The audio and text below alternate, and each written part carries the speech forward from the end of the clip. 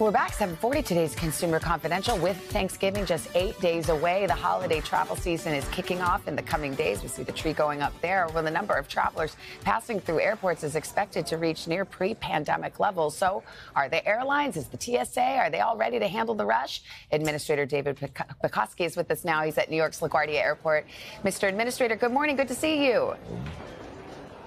Good morning, Savannah. Good to see you, too. Well, it looks busy behind you. AAA put in its official forecast to expect long lines at the TSA checkpoints. Do you agree with that? Is it going to be a busy one?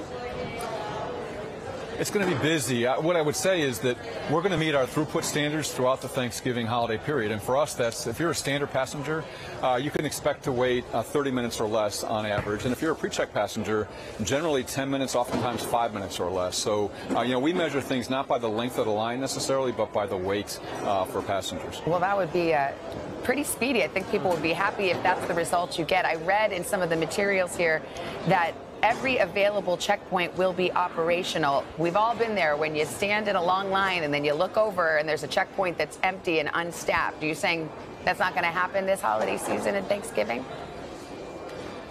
That won't happen this holiday season. I mean, when you look at Thanksgiving holiday, for example, you mentioned it's about 10 days long.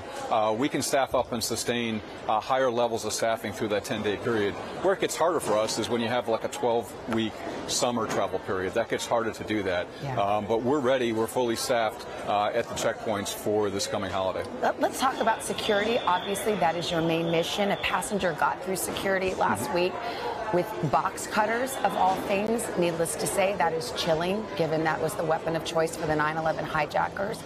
Do you believe that to be a one-off incident, or is there a larger security issue here to be addressed? No, my job is to make it a one-off incident. I've been in this position now for a little over 5 years. It's the first time a box cutter has gotten through our security process. So what we did is it's really all hands on deck when that happens. So Friday evening into Saturday, all of us trying to figure out, okay, what happened here and how do we close this vulnerability? We've made some adjustments to our training and we've made some clarifications to our standard operating procedures. I'm very confident that this is a one-off and we aren't going to see it again. But what I would mention, Savannah, is that all these officers, you see the officers behind me, they do an incredible job. I mean, just this year, already this calendar year, we've detected almost 6,000 firearms in our checkpoints. And so, they are always detecting many of the items that we prohibit into the secure area of an airport. Yeah, as you well know, in your line of work, it's the one miss that gets attention, not the tens of thousands of times TSA agents do detect it. But let's talk about guns. You brought that up. The TSA is on track to set a record for guns found in carry-on bags at security checkpoints. Got to show the picture of this. Somebody tried to bring a gun in a raw chicken.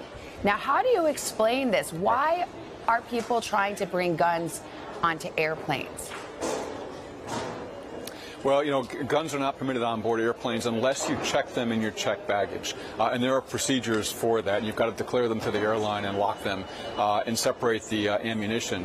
One of the very concerning things about the weapons that we discover, the firearms, is that, like you said, we're about to break a record. The prior record was just last year, about 6,000. We're going to break that record this year without question, likely even this month. What we see, though, is that 87% of those firearms that we detect are loaded.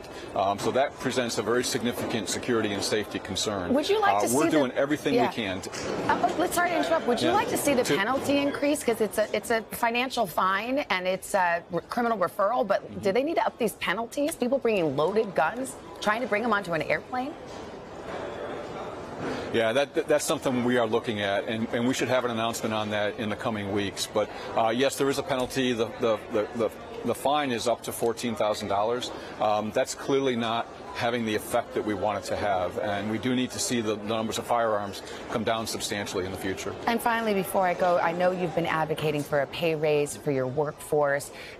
You argue that they are paid 30% less than other federal employees. Are you hopeful this will pass? I know it's in the budget, the president's budget. Are you hopeful you're going to get that passed?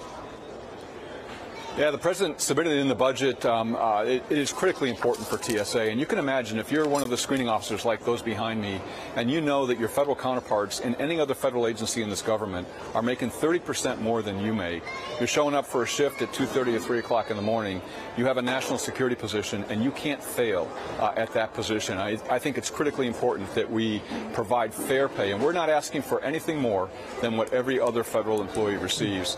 This is all in the hands of the Congress at this point. The president put it in the budget. We're anxiously awaiting for the Congress's decision. What I would say, Savannah, and a big concern of mine is that should this not pass, it's going to be increasingly hard for us to recruit people into TSA and very hard to retain the people that we do have in the agency. And so that will have implications for this coming summer's travel. And so I would just urge the Congress to accept the president's request and pass it without delay. All right. Well, you've got some busy days ahead of you, TSA Administrator Mr. Pekoske. Thank you very much. Appreciate your time. Thank you, Savannah. Appreciate it. Hey, thanks for watching. Don't miss the Today Show every weekday at 11 a.m. Eastern, 8 Pacific on our streaming channel, Today All Day. To watch, head to today.com/allday or click the link right here.